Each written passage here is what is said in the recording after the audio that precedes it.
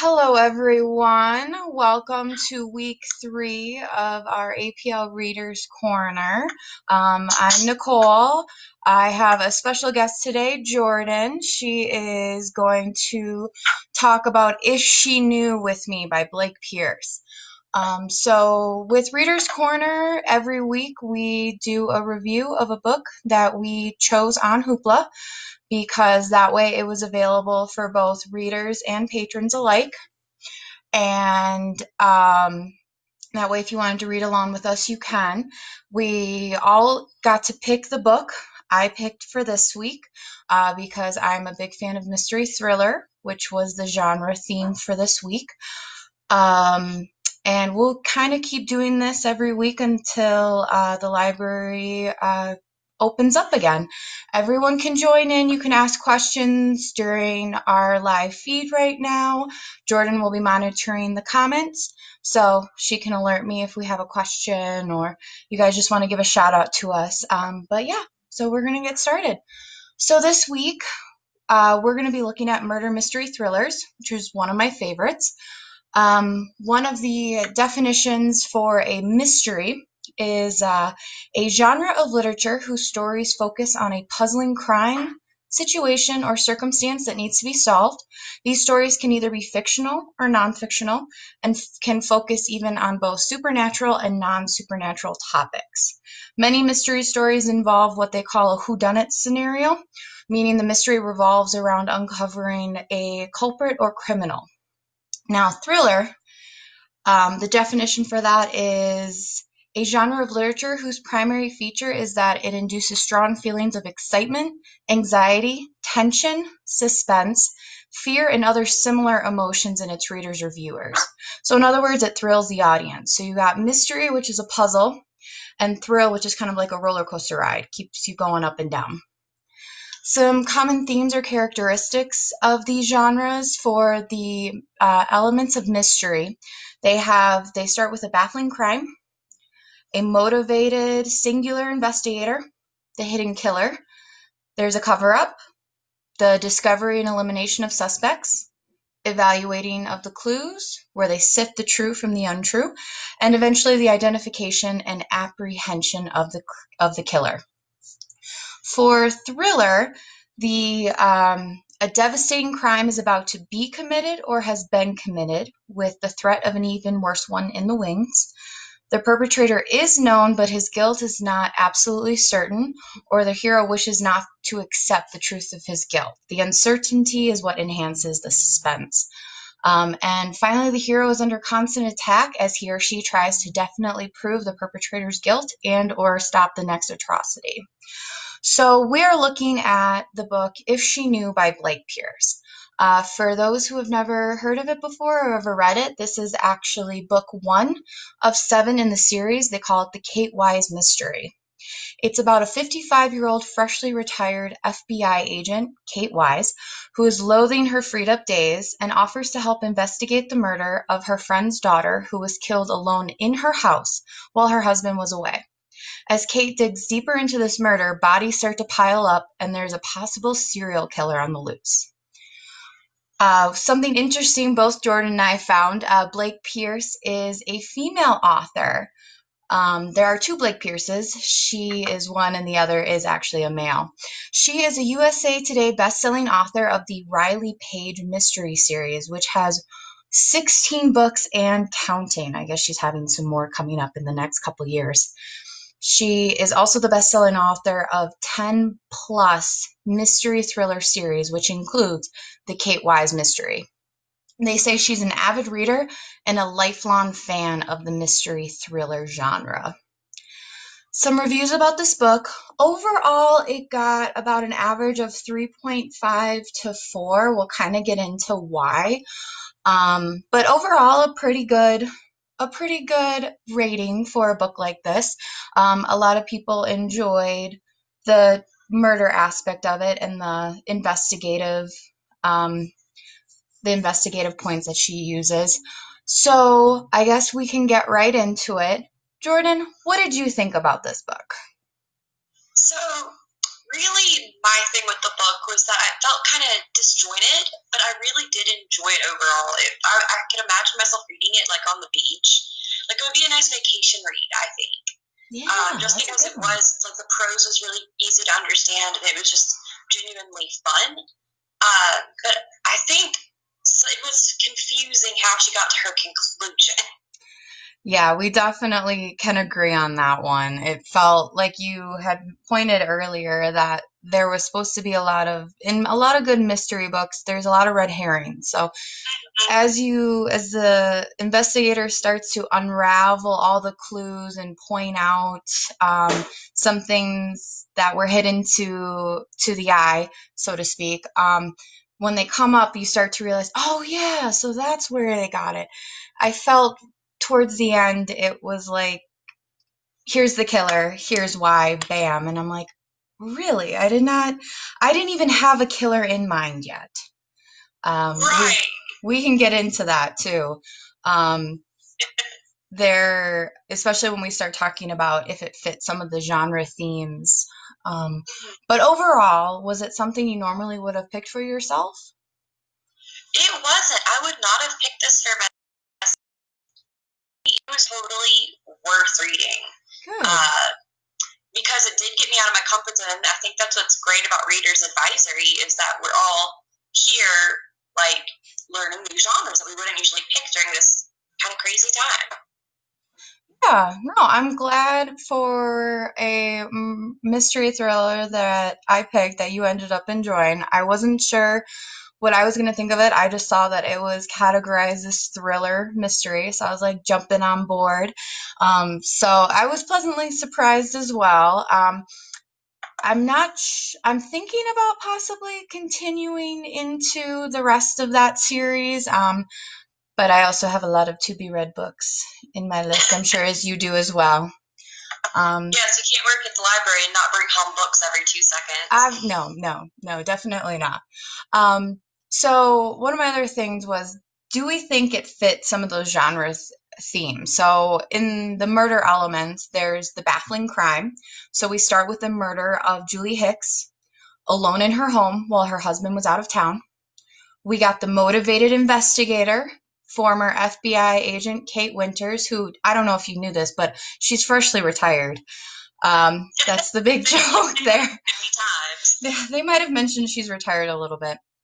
There's the hidden killer, which, spoiler alert, I'm not going to say just yet, but there's a hidden killer. There's a cover-up. So there's actually the framing of a gym trainer right towards the end. And right away, there was a red flag for me. I was like, no, I don't think he was it. There's the discovery and elimination of suspects as Kate Wise is kind of going through the murders that were eventually piling up of the different housewives. She found that the trainer Julio didn't really fit the profile, or his personality didn't really fit the type of crimes that were being committed. That was definitely good, as she's kind of going through it and just going, no, because she's sacked, I think, 20, 25 killers at this point. She starts to understand the mind of a killer and can kind of see in their eyes, at least, if they're a would-be actual killer or not. And obviously Julio definitely wasn't. He was just as shocked as everyone else was by some of the evidence that was left behind. Eventually, you identify and apprehend the killer. It was one of the husbands. Spoiler. However, I didn't find it as convincing. Like we had said before, one of the big things in mysteries is that there are red herrings. There are hidden clues that you don't catch until the end and when the investigator starts to explain the crime a little more. And during mysteries like this, I always try to start thinking about the different characters that have come into play, and would one of them have been the killer? And he just didn't stand out to me as a killer, and it felt like he was created as the killer right at the end. Yes, I definitely agree. I think he should have had more of those red herrings, honestly. Yeah. There was not enough. Building up to let you figure it out on your own. You know what I mean? Yeah. Yeah, there just wasn't enough for me to, as soon as she started going that aspect, it was like, I don't know. You haven't gotten me. Um, there are definitely a little bit of thriller elements. I think this is definitely a big mystery book with a little bit of thriller because some of the elements of thrillers are a devastating crime is about to be committed or has been committed. So obviously there were the murders of the housewives piling up. You got Julie Hicks, then you got Lacey Thurmond, and eventually you got Taylor Woodward. And there was talk of the fourth one, I think, which was Megan Hunter, I think. um, I was trying to remember all the names, but those three I definitely remembered. The next was the perpetrator was known, and obviously they were trying to showcase that it was Julio the trainer, but ultimately he didn't fit that profile or his personality didn't fit the acts of the crimes committed. There was there like Kate had kind of described, it was acts of passion while acts of rage at the same time, and the trainer didn't really fit that profile. While there's been a lot of secrets that we started uncovering of these housewives, that they all were in somewhat involved in affairs, either they themselves or their husbands. So it would definitely have to be someone closer to in order to enact that act of love or act of rage. Um, Yeah, like those crimes of passion. Crimes of passion. Yes, yes. I was trying to find that word. Perfect.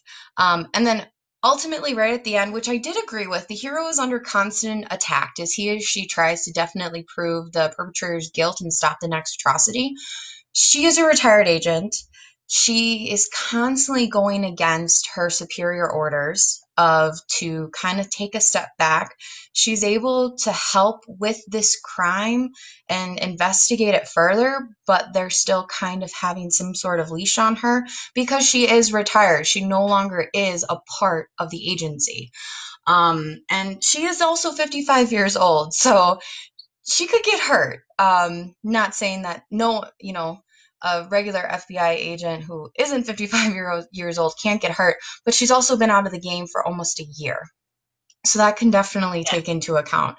There was also that last scene where Kate starts to realize Julio is definitely not the killer and that this husband is starting to show small acts of rage as she continues to question him. And in the back of her mind, she is constantly going, I should I should sit this one out and wait for backup. She is constantly having that battle in her mind where I want to apprehend the killer, but I also should probably get some backup. This could end badly. And ultimately, spoiler, it does for the most part, and she's lucky that she didn't get hurt even more than she already did.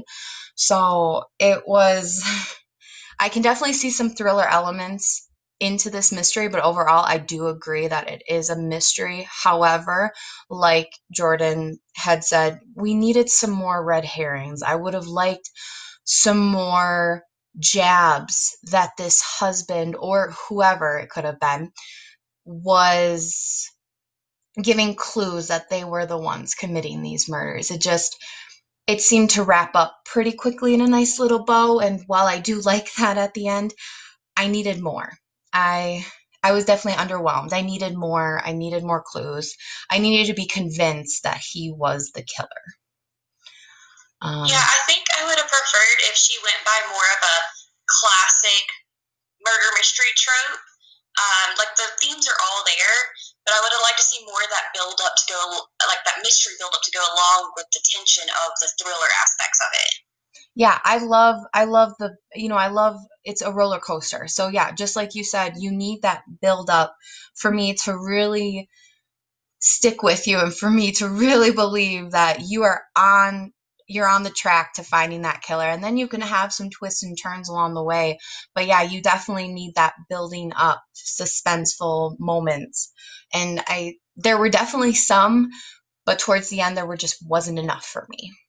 um but overall, it was good. There was actually a lot of reviews. We both agreed that there was a lot of reviews about that, where it was just, it ended too quickly. There wasn't convincing. There were no clues. And um, the the point was made multiple times that she was retired. She was Mm-hmm. retired. She was retired. She hasn't been in the, she's been out of the agency for a year. She's bored. She's reading true crime novels. Like so she's retired. She wants to get back in the game, clearly, which she is good at. There's no doubt in my mind. She is a great investigator. So that brings me to a couple questions I actually had for you, Jordan. So do you Okay. think Kate's judgments or actions would be any different if she was still an active FBI agent and not retired? I do think they would be different because she would have the support of her superior officers more, because that's kind of a tension in the book that happens. Uh, and then I think she also may not have been so singularly focused on the case had she been juggling the load of a full-time FBI agent. So I think she really put more of herself into a specific case because of being retired. It became personal to her. Yeah, and it seems like I could understand. She's been doing it, I think they said 30 years. So she started Yeah. when she was 25 in the FBI, and 30 years of constant investigations, murders after murders, and then for her to just stop and not do Mm-hmm. anything. That's got to be incredibly hard. So for me though, I just felt like they should have been different because she was retired. I felt her actions, she should have been a little more apprehensive because Right. she isn't in the agency anymore. She was asked to come in, as a side job or whatever. So you would almost, as a normal person, being out of the game and asking to come back in, you would just, there's my cat. You would just you would be a little bit apprehensive. And she's also, like, we didn't mention, but she's a grandmother. Yeah. Her daughter just had a baby, and they mentioned it a couple times, but you would almost think like there's another life there's another life here, and you need to be careful if you want to be in that life. So I wish she would have been a little more apprehensive, but you know what? I get it. I watch a lot of true crime shows. You can't just stop being who you are. Um, uh, Oh, I also think it's important that we note that her husband had died, spoilers, and that's what kind of drove her out of the FBI, maybe a little bit too early, I think she says in the books. I think she had like a year or two left before she actually could retire. mhm. Actually, that was my next question, was Oh, how did you think the death of her husband Michael impacted her life and ultimately her job as an agent?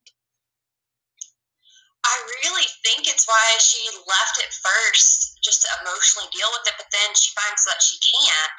So she ends up just throwing herself into these side projects, a side case, and I think it really inhibits her looking at husbands as killers. I think she kind of is like, oh well, I'm trying to think how to describe it, but I know in one part of the book she says, "My daughter's husband is a good enough man. He's not good enough for her, but he is good enough." Like no one kind of compares to her husband at all. She just has him on like a pedestal. Yeah. Well, and also, I mean, there's that aspect of they didn't find his killer. Right. It's an unsolved murder. And so, yeah, you know what? Actually, as you're saying that, I was kind of going back where every time she saw the husband, whether he was distraught or not after finding out his wife was murdered, each time she's like, nope, it's not him. Nope, Yeah. She it's hasn't not even him. looked at him. Yeah, she doesn't want to admit that it most often than not it's the husband. But she ended up did going back and interviewing a case where there was that guy in the swingers house where he committed all those crimes, and it's because his wife left him for another husband. Right. And so I thought maybe that would have changed her mind, that not every husband can be like yours was. Sometimes they snap, sometimes things happen. But yeah, that was really interesting. um, we didn't mention this as well, but Kate's daughter Melissa wants to kind of follow in her mom's footsteps. Why do you think she would want to follow in her mom's footsteps, knowing she has a daughter, her dad, the way he died, and kind of seeing how her mom probably dealt with a lot of those different murders and everything? That's got to take a toll on someone. To me, it seemed more like she was coming from a place of healing trauma, like for all the reasons you said, except instead of turning away from all that, she was deciding to face it. Mm-hmm. Yeah. I just genuinely felt like it was more supposed to be like a cathartic moment in the book. Okay.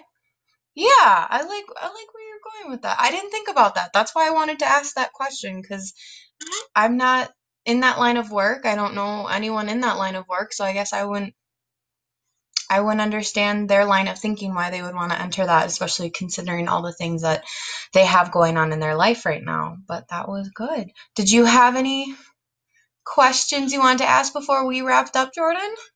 Yeah, I had one question I wanted to mention. Awesome. I was wondering if you thought, because of the style of writing, how we both thought Blake Pierce was a male author, if that more masculine or rather in between tone she takes in the writing prose was an intentional, trying to think the word, an intentional style to appeal to more readers. Ooh. Yeah, I would definitely think so. As they were going, we had kind of mentioned, the way she um kind of, depicted these housewives and stuff. I definitely was not expecting it to be a female author. However, I know that a lot of female authors in the literary world do kind of have to take their books and make it almost non-gender specific. Right. And or even like some of them have to abbreviate their names or they go under pen names. Um, I don't I don't think Blake Pierce is her pen name, but it also, I guess, I didn't see Blake as a female name. Just Right. it wasn't registering to me that it was a female. But I guess if you look at all of her series, they all revolve around a female character. That's true. So that now that I know that she is a female author, that kind of changes my perspective of her writing style. I can kind of see it. But I do maybe, I know also a lot of editors and publishers, have a lot of say in sometimes their writing style. So maybe that got changed so that it could, like you said, have the potential to get more readers, not just one niche, not just one of those, not just the ladies who love true crime, but maybe also appeal to the male, to the to the male's perspective as well. But yeah, that was good. Yep. You're oh. Oh, did I disappear? You disappeared, but that's okay. We are actually wrapping up anyway. It's because my device is dying. Oh, there you are. Yay! So this wraps up this week of our APL Readers Corner. Please check out next Monday at 10 a.m. the story time. Monday, April 13th, the theme is going to be Pete the Cat. Last night, one of our fellow librarians, Brandon, was featured on the news about how Aurora Public Libraries are still impacting readers and patrons outside of the library. So that was pretty awesome. Go, Brandon. Um, but please keep checking out their story times. They have been doing a wonderful job. It is so inviting, and they are just, I can't say enough about our fellow librarians. They are just awesome. And check out next week's APL Readers Corner, where we are going to review a classic, Wuthering Heights by Emily Bronte. So I hope you guys all tune in. Have a great weekend, everyone. Thank you so much, Jordan, for sitting in. Thank you for having me. Yeah, and reading the book with me. It was awesome. So thank you, everyone. See ya.